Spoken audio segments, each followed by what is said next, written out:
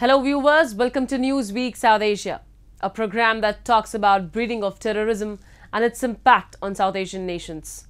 Let's begin with the headlines first. India lays out serious challenge from Pakistan at UNSC. Pashtuns seek world's attention to say their untold sufferings. And UN asks Afghan staff to stay home until May after female worker ban. Let's begin the show. A new dimension of terror that India is facing because of Pakistan, drones flying in dump everything from weaponry to narcotics to counterfeit currency. Recently, in a veiled attack on Pakistan at the United Nations Security Council's open debate, India called on the international community to condemn cross-border illicit supply of weapons. Here's a report. India continues its strong and focused commitment to help UN member states build capacity to prevent and counter terrorism. Along with huge monetary contributions in the fight against terrorism, New Delhi is always very vocal about this global threat.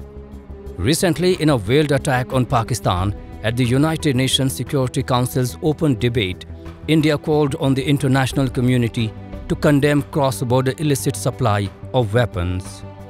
Speaking at the UN Security Council, India's permanent representative to the UN, Ruchira Kamboj, emphasized that India was facing a serious challenge of cross-border supply of illicit weapons by means of drones.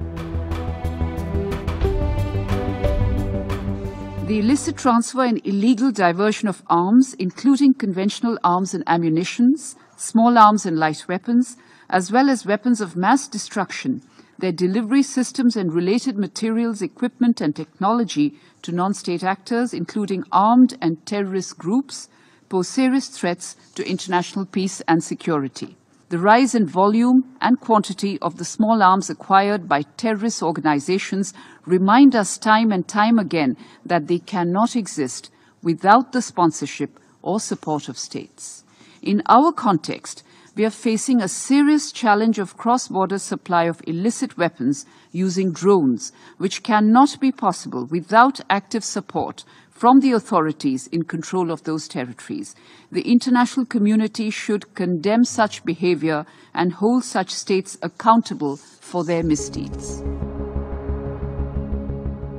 Indian officials have reported drones coming in from Pakistan to drop weapons and drugs for terrorists in Punjab, Jammu and Kashmir and Rajasthan. Last year till November, at least 22 such drones were reported captured by Indian agencies and 266 drone infiltrations were reported during the year. On March 24th, BSF personnel recovered 5 Austria-made Glock pistols and more than 90 rounds of various caliber bullets along the international border in Punjab. The same day, another large cache of arms was discovered in a packet near the international border. On March 11th, BSF personnel recovered a 3-kilogram bag of heroin in Amritsar. On the 10th, the BSF recovered arms, ammunition and contraband items in Punjab's Gurdaspur.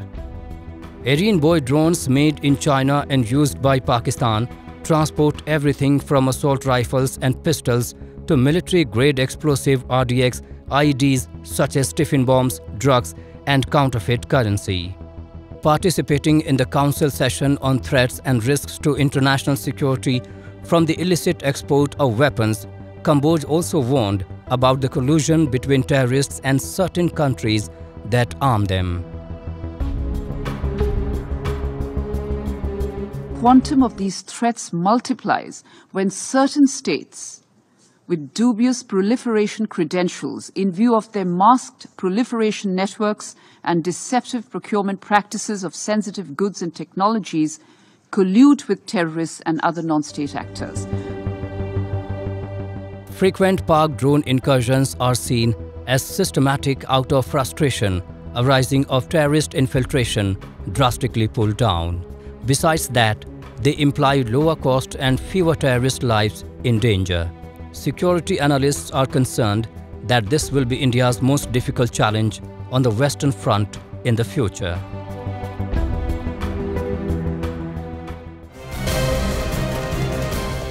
Ordinary Pashtun civilians have been facing innumerable miseries because of Pakistan's so-called war on terror. Pashtun civilians are deliberately mislabeled, harassed and used as a political tool by Islamabad in order for the country to earn international praise for supposedly combating terrorism. Let's take a closer look at the Pashtun community in Pakistan and Pakistan's targeting of this group under the guise of combating terror. On December 16, 2014, a terrorist attack on the Army Public School in Pakistan's Peshawar city shook the world's conscience. This attack was one of the world's deadliest school massacres. 7 gunmen affiliated with the Tehreek-e-Taliban Pakistan killed 149 people, including 132 school children. In retaliation, Pakistan established the National Action Plan to crack down on terrorism. A joint military offensive called Operation Zarb-e-Azab was launched and subsequently augmented by Pakistan Armed Forces in the Pashtun-dominated North Waziristan. The operation was primarily aimed at wiping out the Tehreek-e-Taliban Pakistan and other terrorist organizations. Pakistan's so-called war on terror in Khyber Pakhtunkhwa and other Pashtun-dominated areas displaced over 1 million civilians. A large number of individuals, including women and children, were forcefully kidnapped, tortured, and extrajudicially killed by security agencies in those areas. The Taliban also intensified its attacks in the region, resulting in the loss of life and property. The conflict gave birth to the Pashtun Tahaffuz movement, a social movement founded in May of 2014 by Students for Pashtun Human Rights. Pashtun Tahaffuz movement, PTM, which claims to be an unarmed and peaceful resistance movement, has faced strong opposition by the Pakistan government and its security agencies. The Pakistani government has accused the group of dividing Pakistanis on the basis of ethnicity and of following a foreign agenda. The movement has received support in neighboring Afghanistan, where a large number of Pashtuns have joined the cause. With all the attacks that the TTP is planning and have already conducted, the only viable solution right now has been that Pashtuns have come out on the streets, they protested vigorously, they've said no to the presence of Taliban. Without the presence of PTM, you would have had a huge wave of terrorist attacks along the Durand line, and they've prevented them. So you see that they've become a buffer between communities, between people, normal people, and the terrorist attacks. The PTM, led by Manzoor Pashtun, is holding frequent rallies in Pakistan and other parts of the world to seek justice for Pashtuns. At the United Nations Human Rights Council, PTM activists are seeking international intervention to protect the rights of Pashtuns, especially the victims of terror and those facing atrocities committed at the hands of Pakistani security forces. Our basic demand was peace and right to life. That are the main demand of Pashtun Tahaffuz movement. We want peace in our area. We are against war. We are against any sort of terrorism because we've been shown by the Pakistani state agencies like facilitators or sponsors of the terrorists. Rather, we are the victims of terrorism. The Pashtuns living in northwest Pakistan are facing persecution at the hands of both state and non-state actors. A 2022 report by NATO Defense Education Enhancement Program, DEEP, titled Narco Insecurity Inc., The Convergence of Pakistan and Afghanistan Narco Trade, has exposed the nexus between Pakistan spy agencies and the Taliban to carry out narcotics trafficking to fund their operations. As Pashtuns in the region suffer human rights abuses, Pakistani security forces and the Taliban are enjoying a bond in the backdrop of a clean chit given to Pakistan by the Financial Action Task Force. Innocent civilian Pashtuns have for decades suffered human rights abuses and atrocities committed by Pakistani security forces as well as the Taliban. As the PTM grows and raises awareness about the extrajudicial killings and enforced disappearances, the world will no longer be able to turn a blind eye. Pashtuns will continue to be empowered and demand their fundamental rights, exposing Pakistan, its army, and security agencies for the crimes they commit.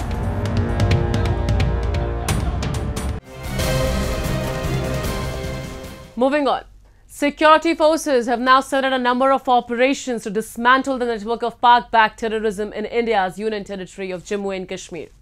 Islamabad is making desperate attempts to launch infiltration bids in the region. However, Indian Army, with the help of Jammu and Kashmir police, is putting an end to these terrorists with a commitment to upholding peace and tranquility in the area. Recently, Indian security forces foiled a major infiltration bid of 3 narco-terrorists on the line of control in Jammu and Kashmir's Poonch district. A report.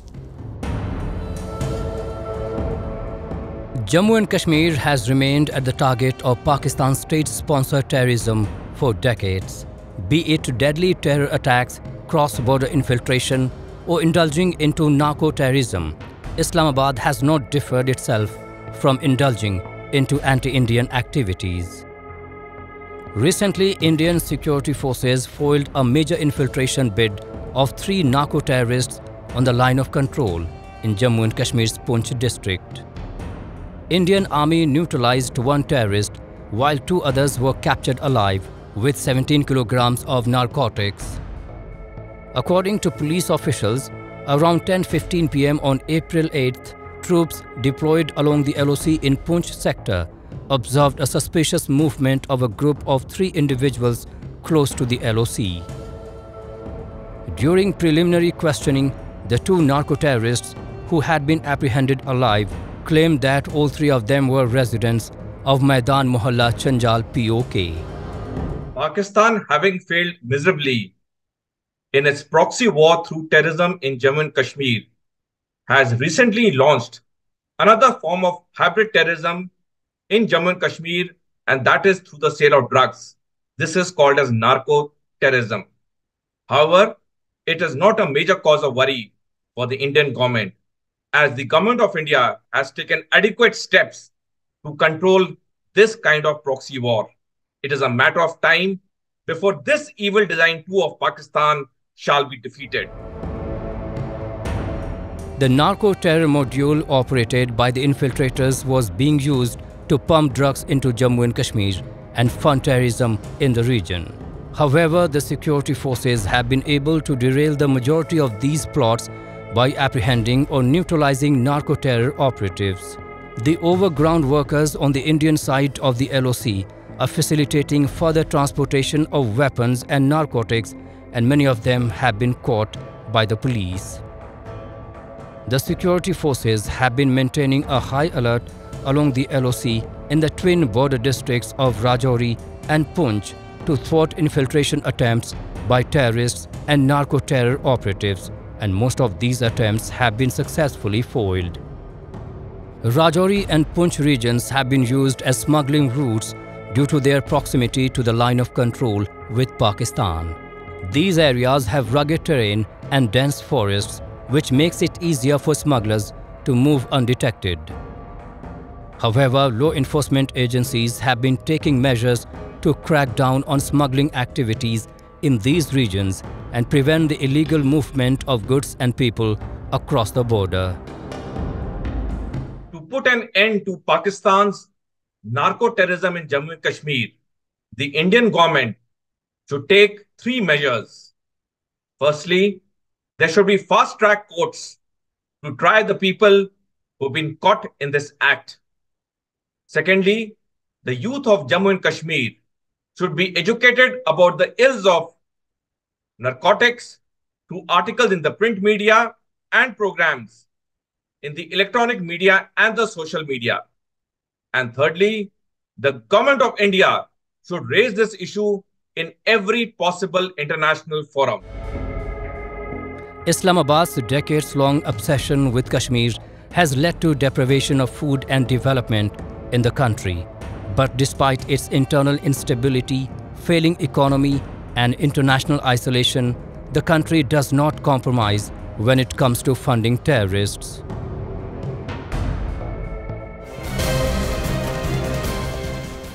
Let's shift our focus to Afghanistan, where the Taliban's tight limitations have cramped the nation. The hardliners have deprived millions of Afghan women of their right to education, ousted tens of thousands of women from jobs, and banned women businesses and all sorts of activism. They have trampled on Afghan women today and forced them back into the dark ages. Last week, Taliban banned Afghan women employees of the United Nations from working throughout the country. In response to the decision, UN mission to Afghanistan launched a review of its operations and asked all Afghan staff, men and women, to not report to work until May 5th. A report. Women in Afghanistan are reeling under one of the worst phases in their lives. Since the Taliban group seized power in Afghanistan, the group have imposed a slew of restrictions, including banning women from universities and public spaces. Last week, the group issued an order to ban Afghan women employees of the United Nations from working throughout the country. In response to the decision, United Nations has asked some 3,000 staff, men and women, to stay at home until May 5th, while it made necessary consultations, made any required adjustments to its operations, and accelerated contingency planning. We have a responsibility to our staff to keep them safe, right? I think it would be irresponsible for a UN manager to tell its female staff to say, you must go to work, you must report to the office, you must go out in the field, knowing very well it puts them at risk of arrest or detention. So the decisions taken are about staff safety, which is primordial. It does not mean that we are following or respecting or accepting the decisions that have been made. We are trying to find a solution moving forward, how we can do our work within our principles, respecting the Charter, respecting human rights, and also keeping staff safe.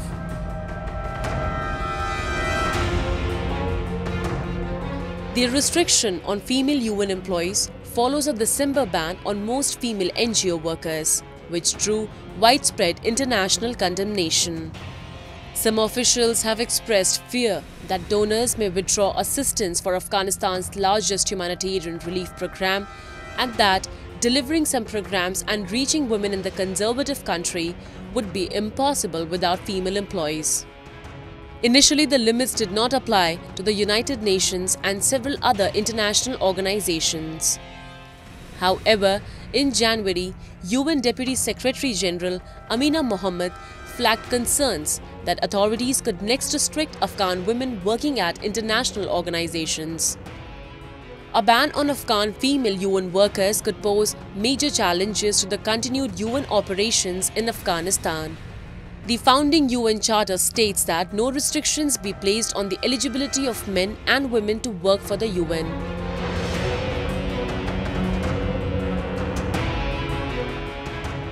This is putting us in a horrendous situation and putting, frankly, the Afghan people in a horrendous situation, because we have principles that we have to abide to, humanitarian principles on non-discrimination.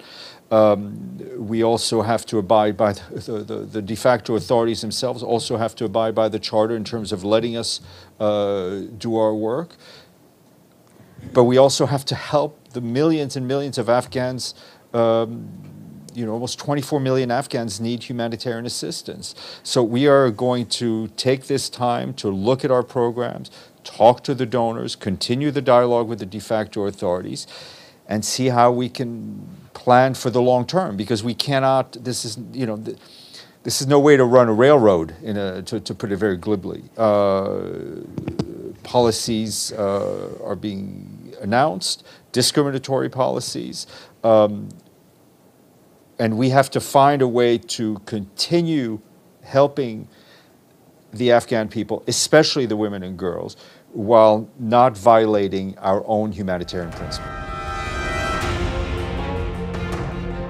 The recent Taliban ban on women working in international and national organizations and women moving about public spaces has also affected women being able to find employment. If less educated, they had a range of formal and informal jobs, including working as housemaids, baking bread, washing clothes, cleaning bathrooms and babysitting, and in rural communities, rearing small livestock and growing wheat, maize and vegetables. Single women and widows have practically no way of earning money. On-the-ground reports reveal that many households are supported by women as male members of their family were either killed or injured in the ongoing conflict. It's difficult to estimate how long local communities, themselves struggling to survive, can keep women-led households and their families alive.